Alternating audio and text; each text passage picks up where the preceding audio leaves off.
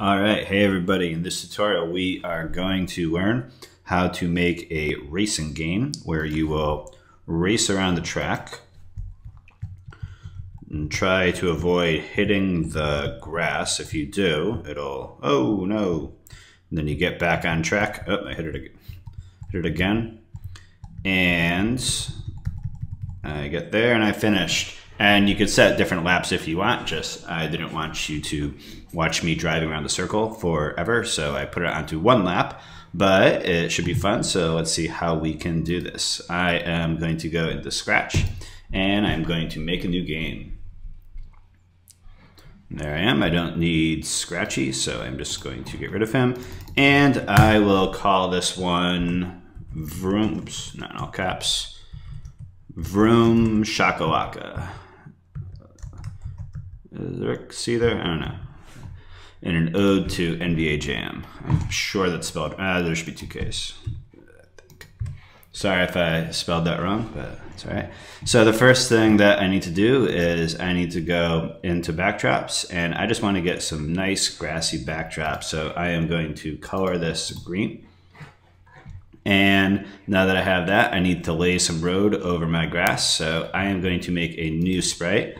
And you could do this in a couple different ways. I am just going to make a circular track, but if you wanted to use the paintbrush and make it a bit more unique and not as circular, you are certainly welcome to do that as well. The game will work exactly the same way. I am just going to go to the circle though, and I want to make this as thick as possible. And I'm going to draw a, whoops, having it be green wouldn't make much sense. I'm gonna have it be gray, typical color of asphalt. And just play around with it, get it how you want. There we go. Click off it, and I have my track. Now, I need to get a car, and I could choose them from the sprite library, but I think I am going to go try to find a model on the internet. So I'm just going to do race car top down and race car top down and clip art. Go to images, and this red one looks pretty good. I like that. So I'm just going to save it. Save image as. I'll save that onto my desktop. I'll call it car though to be more specific. There we go. Oops, that's my other one. And now if I just go here to upload, I could upload that sprite. And I'll go to desktop, and there we go. And I have my car. However, there are obviously several problems with this car. The most pressing of which is that it has this white background around it, and I certainly don't want that. So what I could do is if I go into costumes, Scratch has this new feature that allows you to remove the background. And how it works is that you basically just pick the tool and you draw around the object that you want to keep. You don't want to do it around the background that you want to get rid of. Just draw around the background that you want to keep. So if I go like this, and you want to miss on the inside and on the outside. So even if we don't, like this might not get everything. Let's see. See, it just kind of missed that mirror right there. So if you go down here, just click on it, it'll update it. There we go. And now it has the whole car. And you can see it's already taken it out right there. So I'm done with that. And that is way easier than the way of doing it before, which involved a lot of erasing. It can get very tedious. But that is obviously much too monstrous for my tiny little racetrack. So I am going to make it smaller. That should be good. And I'm going to get it right up there, right around the starting line. Now, I need to indicate somehow that there is a starting line when we're going to keep track of the laps. So I'm just going to go back into here in my line. I don't need it quite that big. And just drop black right there. And perfect. And that's where it will start.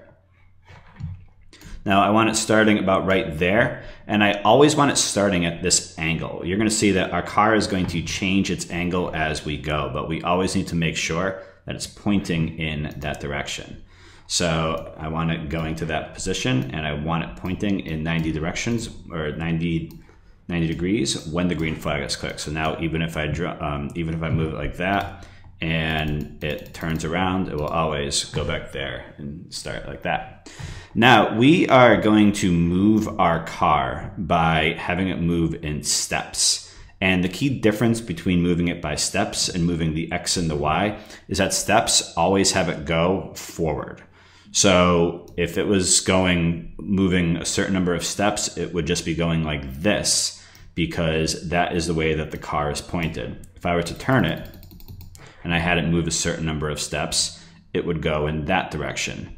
That is different than moving it by X and by Y, where even if it's pointed in that direction, if I moved it by X, it would go like that, no matter which way it was pointed. So I am going to make a variable. We're going to control this with a variable called speed, which will allow us to change how quickly our car is going. So when the green flag is clicked, forever, we always want it moving by speed steps.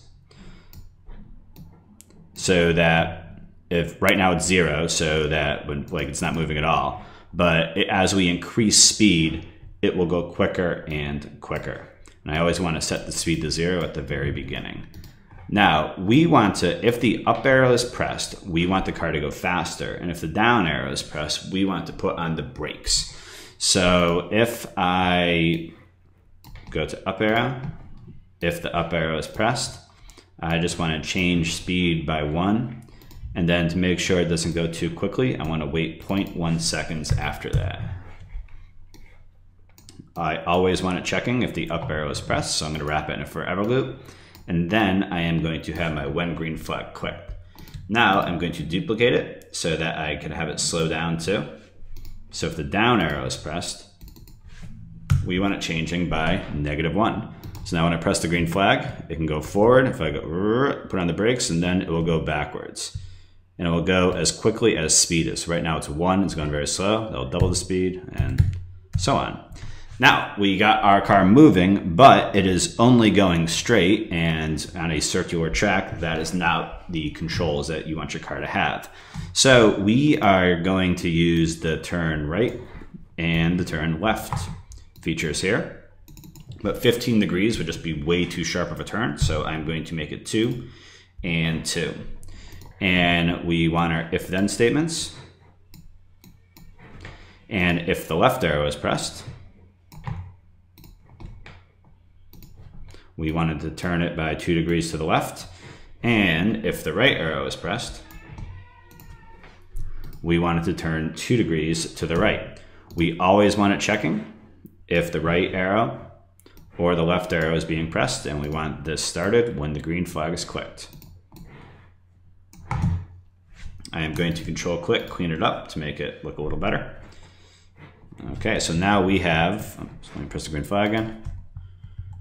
We have a car that can move around just like that in a circle. But as you can see, it is just clearly not following the rules of the race. And we can't trust that the people that are going to be playing our game are just going to automatically always go on the road, because who knows who will be doing this. So we need to come up with some kind of feature that will cause them to not go onto the green. So we are going to have it, if they touch the green, we are going to have them spin in a circle. It'll stop the car, then have them spin in a circle, much to their chagrin. So with the car, I want to have it, if it is touching the color green, and how you change the color in here, this could be a little confusing, it's not terribly intuitive, is that if you press that, just have it go over whatever color you want, and then there we go. I click there, and now if it is touching the color green, it's going to be a combination here. It is going to repeat this pattern 12 times, and it is going to turn 30 degrees. So if you repeated it more times and had it turn less, the spin would be slower. And if you repeated it less times but had to turn more, the spin would be faster. You just want to make sure that these multiplied together equal 360 so that it ends up in the same direction that it started out in. Now we don't want it to keep on going once it's spinning, so we need to make sure that we are setting speed to 0 once it touches the color green. And we also, like, if we just had it touching, if it's touching the color green, it will spin out. Like, that would just keep on happening, because once it gets out of its spin, it's still touching that color green, and that would become very frustrating. So what we want to do is we want to wait until it is not touching the color green, and then it will check for these things again. I always want it checking if it is touching the color green, and we want this starting when the green flag is clicked.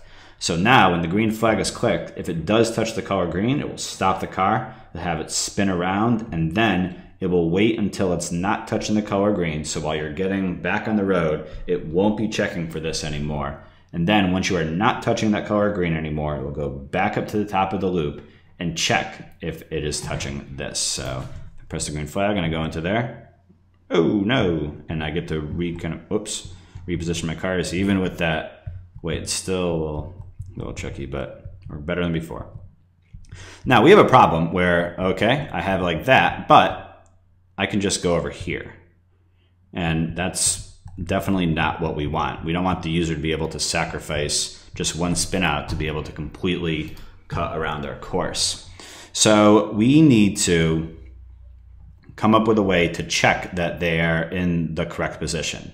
So we are going to check that they get past this point right here, below this point right here, and to the left of this point right here.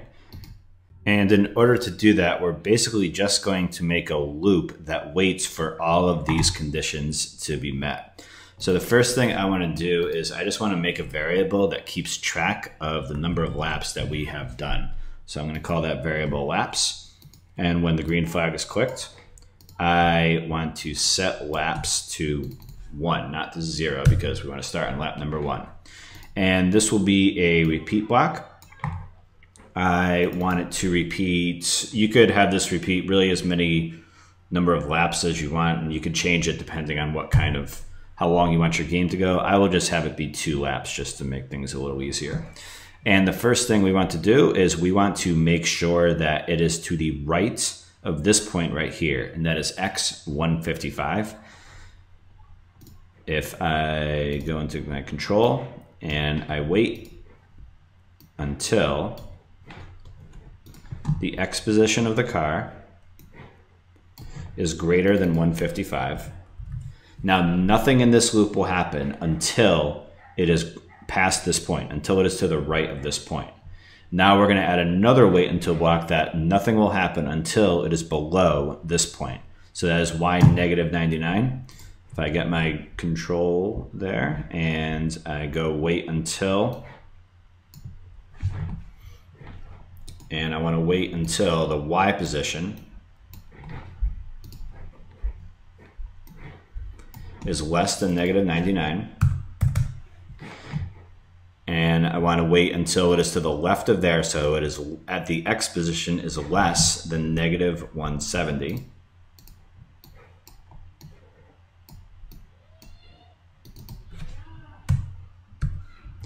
And finally, I just want to wait until it is touching the finish line, so it is touching the color black.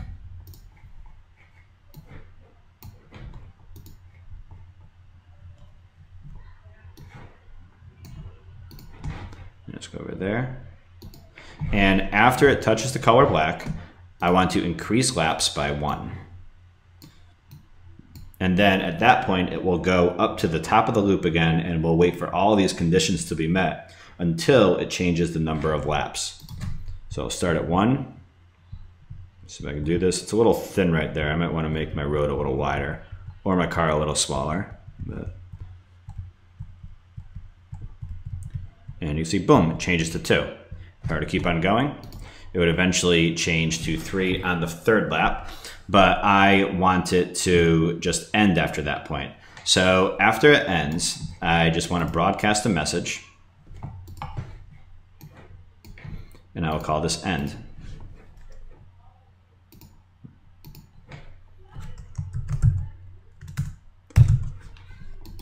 And I'll make a new sprite that just has the words finished in it.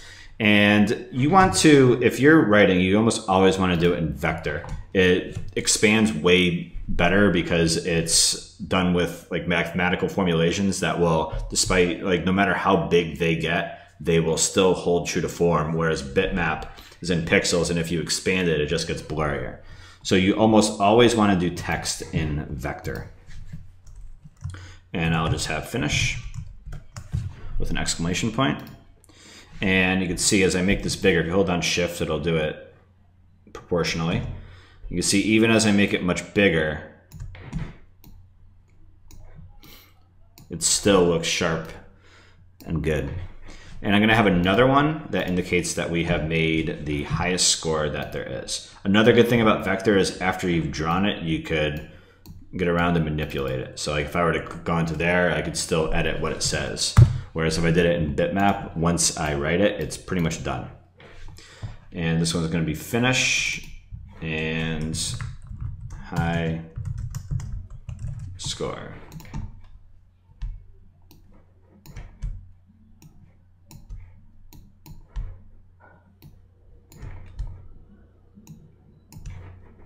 And I want another exclamation point.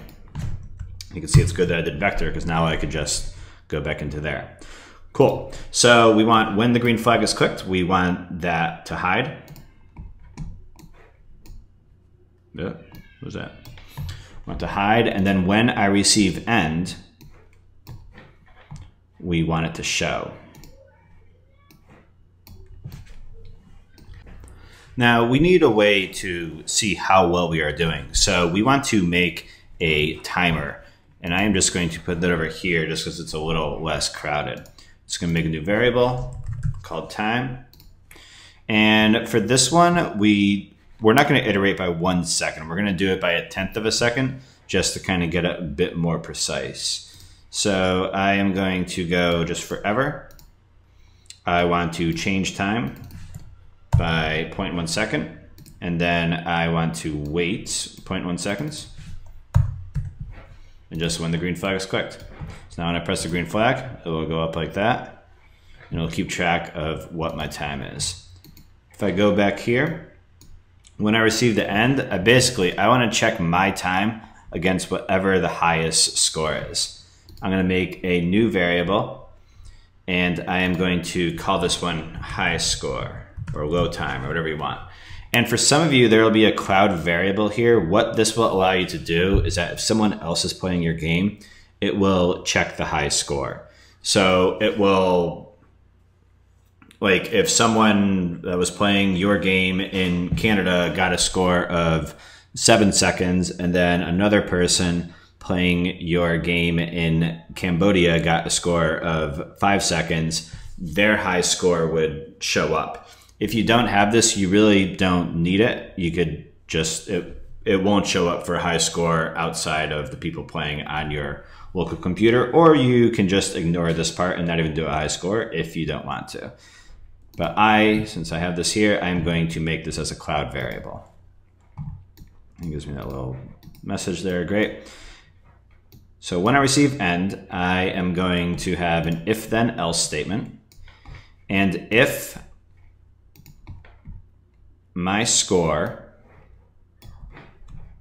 if my time, if it is less, remember because this is a racing game, we want a lower time is better. It's like golf or something. If the time is lower than the high score, then we want to set the high score to the time. If it is not, we don't want to do that, but there's something else that we want to do, and that's we want to change the costume. I have costume 1 right here, that is just my normal finish, and I have costume 2, that is my high score. If I go, I want to switch costume to high, I want to switch my costume to costume 2 if that's the high score, and I just want to have it be costume 1 if that is not the case. And finally, at the end, I just want to stop everything. And finally, right now, my high score is 0, which is going to be pretty impossible to beat. So I'll just have that be up there on 27. Let's see if this works. Everything should be set.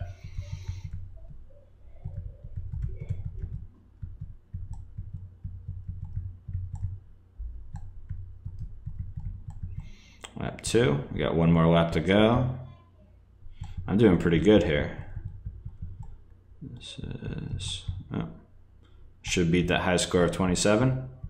Boom, finish, high score, and it sets it to 20.21.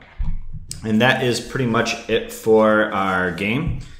Oh, if you didn't have the high score too, you could just kind of put it show, stop all, get rid of that, and that's fine. It works just as well. I don't worry too much about it.